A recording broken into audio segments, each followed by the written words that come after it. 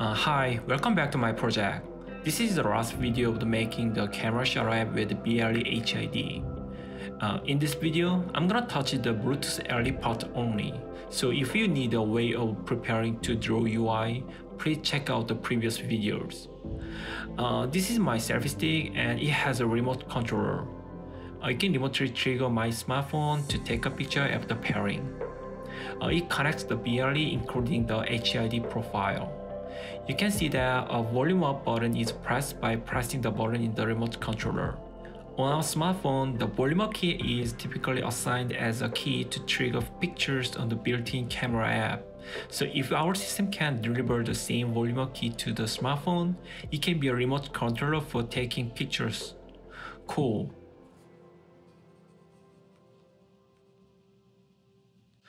Okay then, let's complete the project.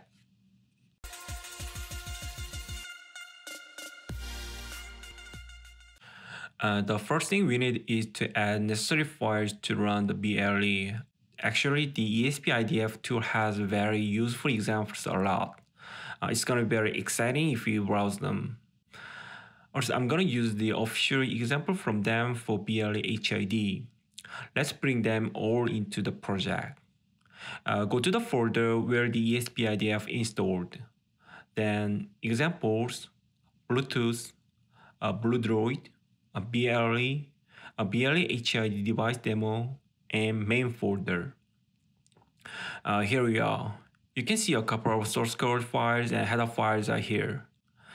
I will bring the rest of the files except the demo main C file into my project. I'm gonna open and paste the current main folder of my project. The copy is done. Go back to the VS Code. I see the files. Before building this project, let's check the CMake file. We need to add the header files here. Two files, HID device LE preference and ESP-HIDD preference API added automatically. But this is not enough. We should need more, but let me build first. The reason why I try to build first is to check if the Bluetooth related headers in the project work properly. I will open the file BLE HID demo main file that I didn't copy earlier and bring the required header part. Basically, not only the parts you need to run the ESP32 but also the headers you need for Bluetooth are defined. They are headers of FreeRTOS, ESP basic system, and Bluetooth we added earlier. I think it's just time to check we are ready to use the Bluetooth module in this project. Let me build it. For the first build, it's hard to succeed always, right? It says ESP32 is missing. The ESP32 is the default module, so cannot be missing. In ESP-IDF's default SDK config, Bluetooth is not set to default, so you have to enable this part to get it. Let me open the terminal and the menu config. I'm gonna just enable the Bluetooth and leave all the rest as default values.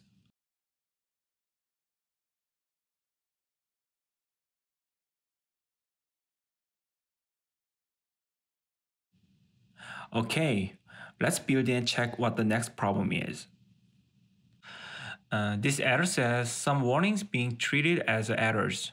We need to fix them from the CMake file. Add the C files as a component needed for Bluetooth and finally add a compile option. This will not mark the warning as an error anymore. Okay, let's try again.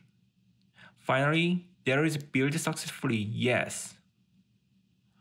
It means we are ready to use Bluetooth module in this project. Let's go to the next step. Let's briefly talk about the Bluetooth stack.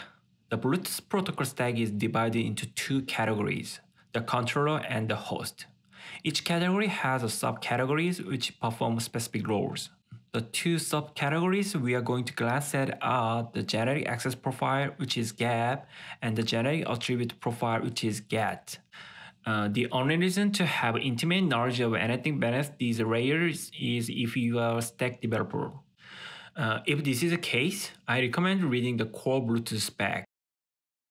The gap layer takes care of various control functions. Things like security, connection management, and advertising are all part of the gap layer.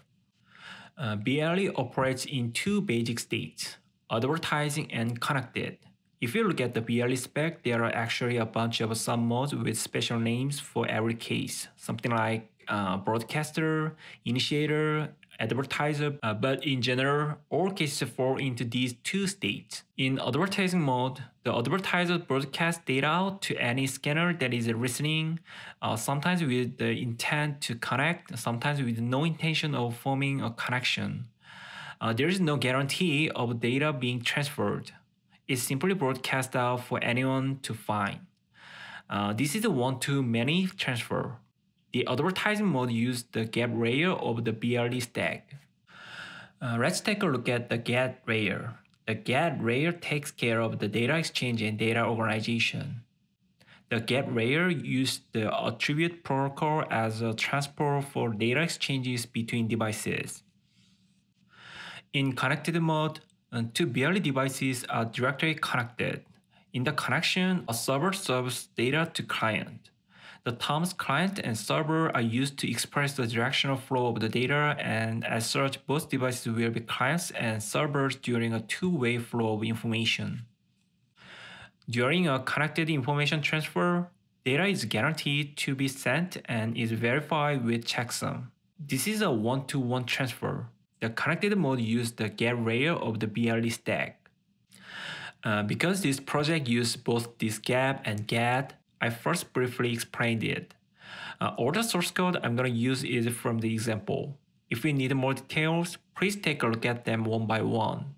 It's going to be very helpful to get deep dive into BLE. Okay, let's complete this project. I will explain by pasting my pre-written code. The project tag is for printing out the message with this tag in the console. The HIDD device name is for the advertising name when other devices like smartphone are looking at this device. You can check the advertising name on the mobile screen.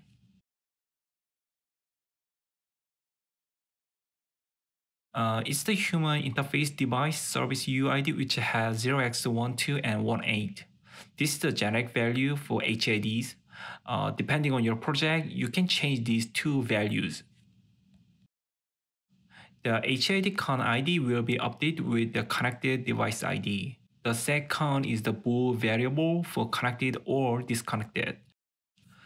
Just added two data type structure here.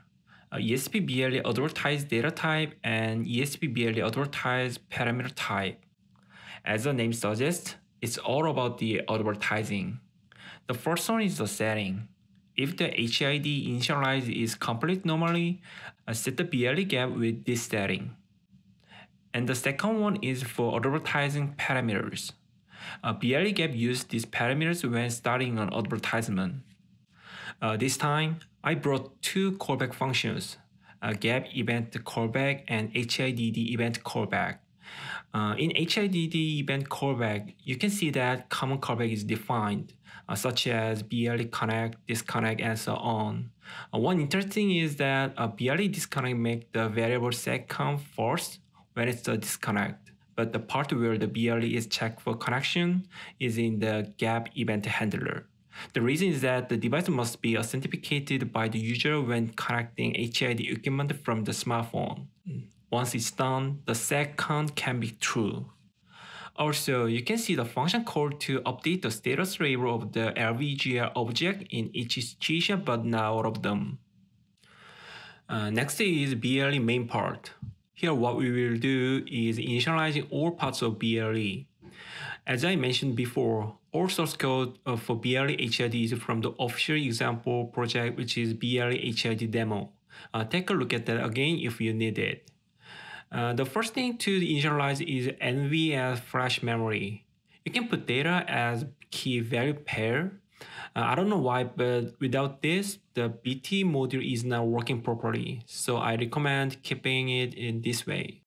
In line number 2 or 3, it's trying to release the memory of ESP classic Bluetooth. This is because we are using BLE, not a classic Bluetooth, so it's to gain the unused memory. Initialize the Bluetooth controller. The configuration here contains the contents of the menu config. After that, enable the ESP Bluetooth BLE in line number 213. ESP-IDF currently supports 2 host stacks. By default, the Blue Droid's base stack supports class Bluetooth as well as BLE. On the other hand, Apache Nimble NIM BLE base stack is BLE only.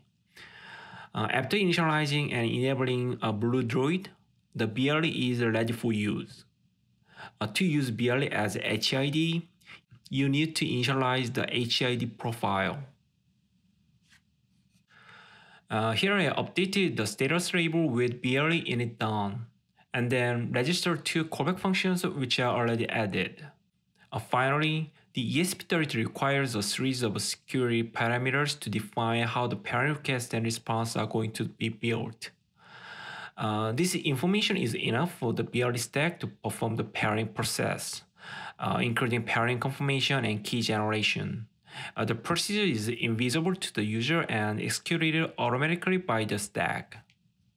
Add this BLE HID init function in the main. We are ready to use BLE. From now on, when the user presses the sharp button, the volume up key must be passed through the BLE. It's very simple. Move to the function shot trigger. Before sending something into BLE, we must check the current connection first. If it's not connected yet, we don't need to send it. Using the function ESP-HID send consumer value, we can send key value to paired device. HID con ID is the connected device ID. HID consumer value up key is defined. The last parameter is the bool variable. Imagine the keyboard we are using. All keys have 2 states, pressed and released. So this function performs like that. The next one is triggering from the timer. We have completed the timer part from the previous video. All we need to is sending the volume up key when time is up. We have both 2 states here with the delay. It's like the sharp button is pressed and released by the user. This was the last part of the whole application. Let's build and check the result.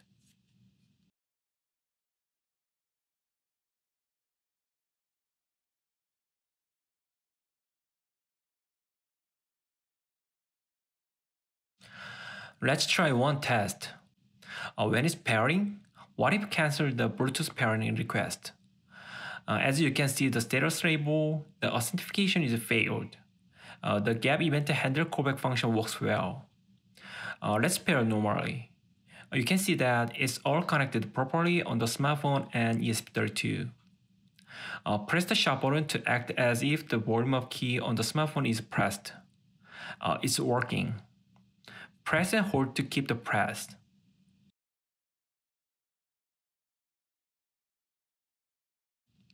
It was an iPhone before and it's an Android phone this time. Likewise, if you press the sharp button, you can see the volume going up.